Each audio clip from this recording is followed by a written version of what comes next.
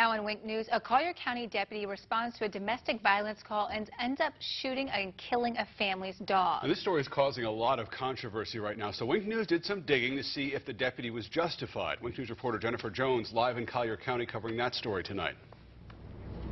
The Collier County Sheriff's Office is reviewing the shooting that happened here. They tell me that they want to make sure all policies and procedures were followed. But the couple tells me what happened was wrong and could have been prevented. The dog, Alf, came out of the bedroom and the officer shot her in the face. Ben Zacks tells Wink News a Collier County deputy shot his 10-year-old black lab several times. You can see several bullet holes and blood still splattered in his apartment. She was my best friend.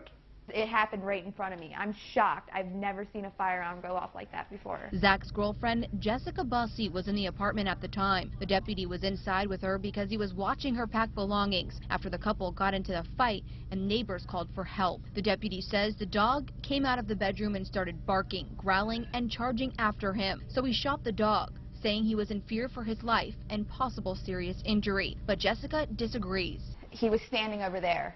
That is more than 1 foot. No, he was scared. He saw a big dog and he was scared. It's okay to be scared. It's okay, but you give us a warning. After getting shot, the dog ran outside to the lake across the way. She did fall into the water.